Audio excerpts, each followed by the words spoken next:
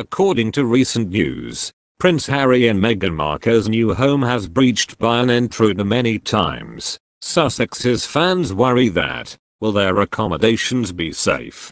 How much it costs for the Duke and Duchess of Sussex to keep their family safe. Among the dramatic revelations from this week's in Prince Harry and Meghan Markle's interview with Oprah, was that the royal family had cut them off financially, leaving them responsible for the significant cost of providing for their own security. The Duke and Duchess of Sussex's annual security bill could easily reach $2 to $3 million for around-the-clock protection, according to 4 security experts interviewed by Forbes.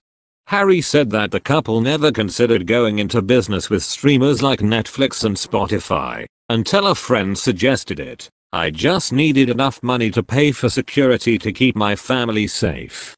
It looks like they will need it, even with deals worth a reported $100 million and $25 million, respectively. Protecting individuals like the Duke and Duchess of Sussex can cost more than 8 figures per year, experts say. Harry and Meghan's US home has reportedly been breached by an intruder, twice in just 3 days.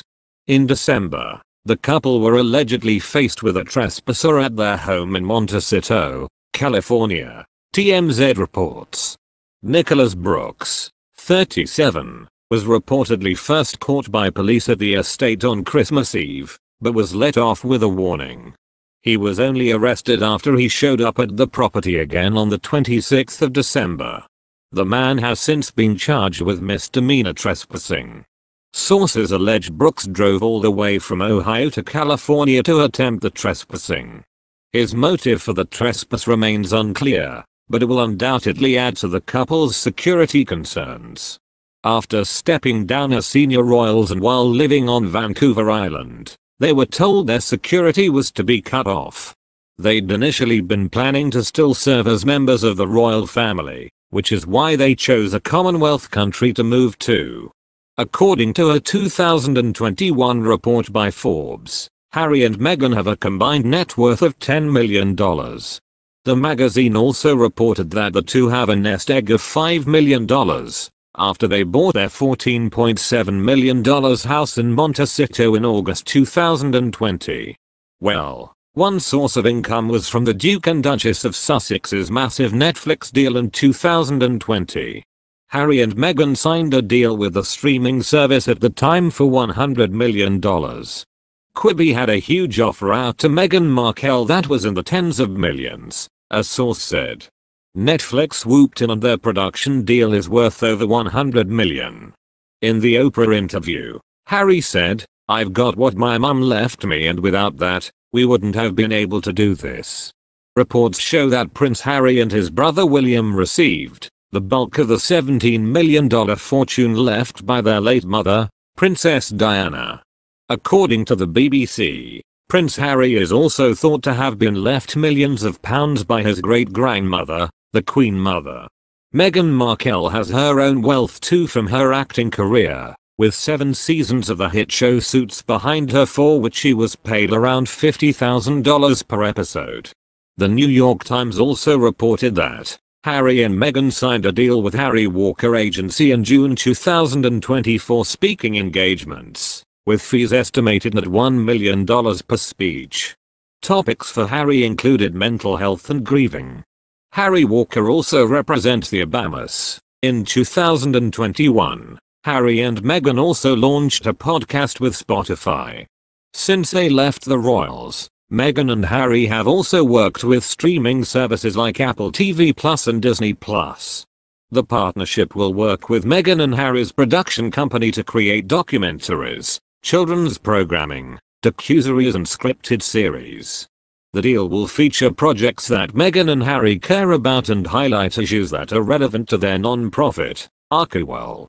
Our lives, both independent of each other, and as a couple have allowed us to understand the power of the human spirit, of courage, resilience, and the need for connection, the couple said in a statement at the time.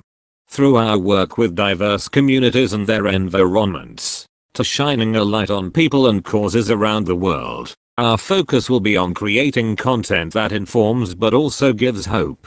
As new parents, Making inspirational family programming is also important to us, as is powerful storytelling through a truthful and relatable lens.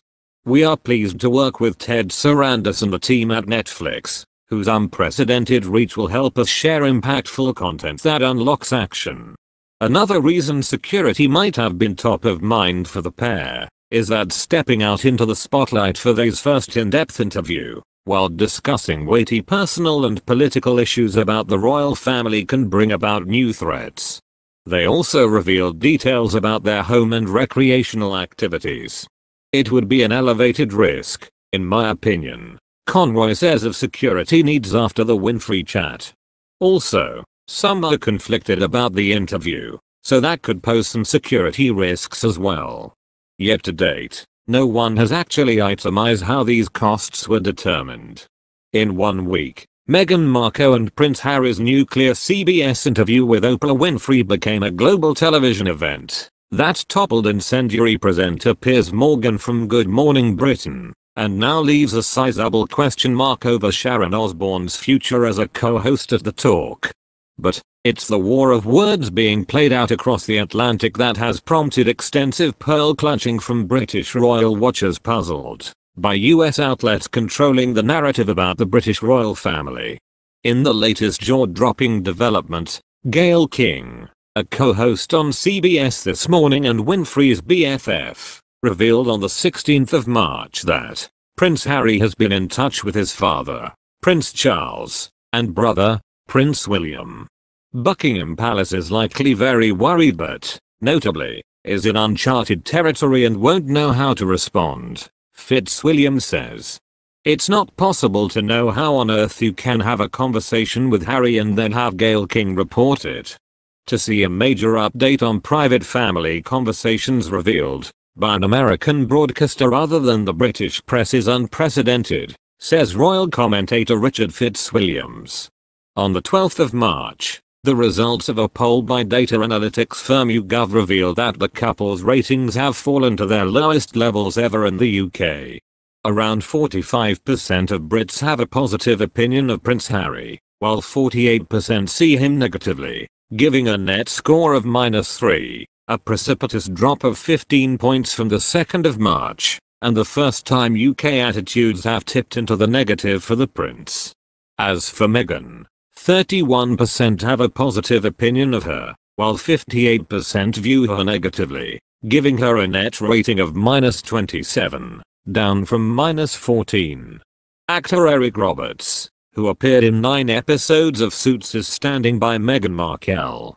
When asked if he saw Meghan Markle bully anyone on set, Roberts said, "Of course not, because she's not a bully, in my experience, at all." Roberts says their one-on-one interactions were always lovely. "She could not have been more gracious, and she was always sweet to me," Roberts said. Roberts says he watched Prince Harry and Meghan Markle's interview with Oprah and could relate to the tension between the two royal brothers. Roberts has had his own rocky relationship with sister, actress Julia Roberts, and has some advice for Harry and William. "Here's what I know about family. Whatever the family circumstances belongs to the family. They created it and they have to resolve it," Roberts said. Thank you for watching our video. Please support growing channel by subscribe channel and like video hour. And don't forget activate notifications to channel to always get the latest news. If you have any problems with the information in the video, please write a comment below to let us know and answer.